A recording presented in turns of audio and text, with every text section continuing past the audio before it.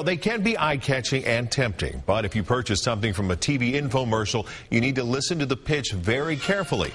Call for Action's Keith King is here to explain why. Keith? Good evening, Mark. Those TV infomercials can be tough to resist, but before you pick up the phone and order, listen to what happened to one woman when she bought what she thought was a good deal. Betty Crozier ordered a new Swivel Sweeper after seeing a TV infomercial, and she loves it.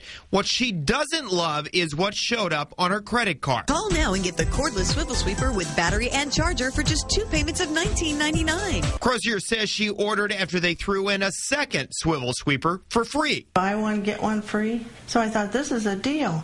But when she called, she says she got a computer that would not let her quickly order a sweeper. It took a good 20 minutes to answer every question. You had to be careful of what you said, or you could buy all this extra stuff. Exasperated, she finally ordered just the sweepers, but they arrived with a bill for $69. That's far more than she expected. I was shocked that they charged me $29.98 for shipping. The Swivel Sweeper's manufacturer, Ontel, did nothing wrong, but its fine print is so tricky that online complaint forums are filled with complaints similar to Betty's. The pitch? Buy one, get one free for 2 payments of $19.99. That's nearly $40 plus postage and handling.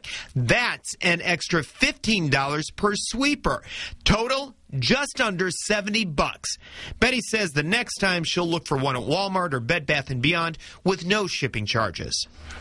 Swivel Sweeper's manufacturer in an email explains the shipping fees and confirms that all of them are written out in the fine print. So the best advice, be sure to ask a lot of questions when ordering any TV product. If you want to be in the loop with the latest scams and money-saving tips, follow me on Twitter for the updates throughout the day. You can find me at Keith King NKC. For Call for Action, I'm Keith King.